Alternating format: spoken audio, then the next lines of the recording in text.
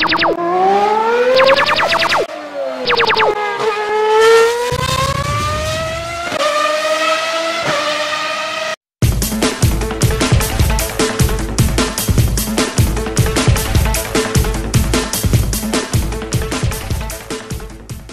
you're an urban dweller who follows fashion trends more than car culture, the 2016 Fiat 500 just might be your car.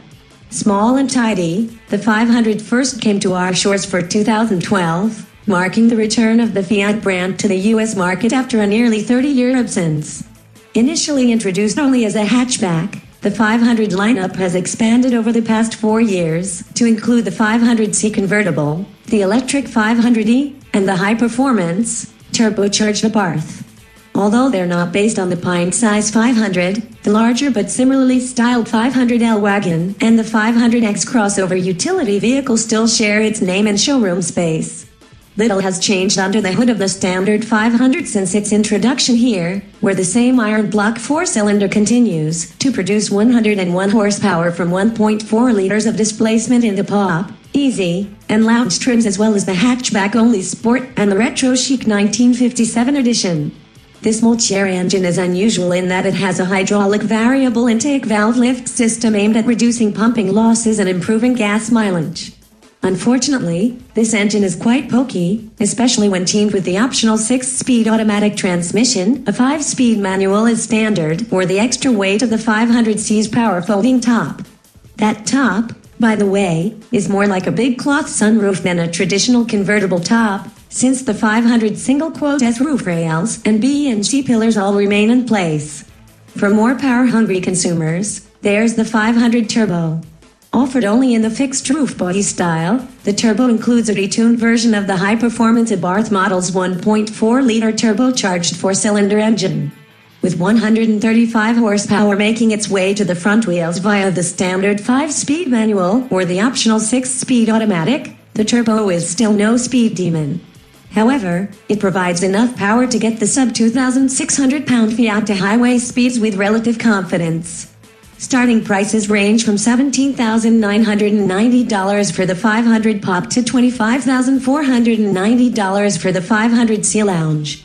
For this review, we drove a 2016 Fiat 500 Easy with the automatic transmission, $1,350, and the Easy Collection 2 package, $1,200, which includes a Beats premium audio system, Sirius XM satellite radio, an auto-dimming rear-view mirror, and automatic climate control.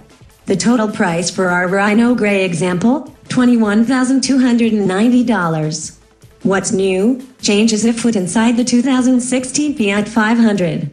A redesigned dashboard brings Fiat Chrysler's intuitive Connect infotainment system to the 500 single-S center stack.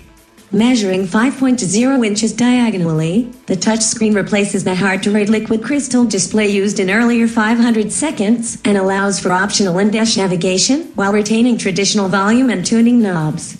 A new Easy trim level builds on the base Pop and includes standard features such as a 7.0-inch digital gauge cluster, a 6-speaker Alpine audio system, premium cloth seats, and 15-inch cast aluminum wheels. Cute and trendy though it may be, it's hard not to love the 500 single-S looks.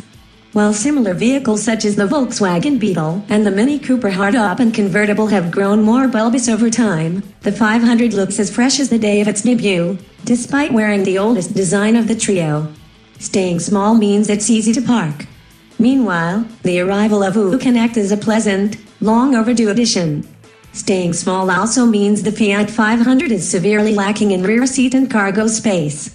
It's also quite slow when equipped with the base 4-cylinder engine, a failing exacerbated by the optional 6-speed automatic transmission. Although the Mini Cooper and the Beetle are priced even higher, the 500 still seems expensive for what it offers, plus it lacks the liveliness of the Mini and the comfort of the Beetle. Fuel economy figures for most powertrain combinations also are far lower than expected for a car this size. If you don't insist on a car with retro design cues to match your resale shop wardrobe, other city cars including the Chevrolet Spark and the Ford Fiesta offer more substance for better value and use less gasoline.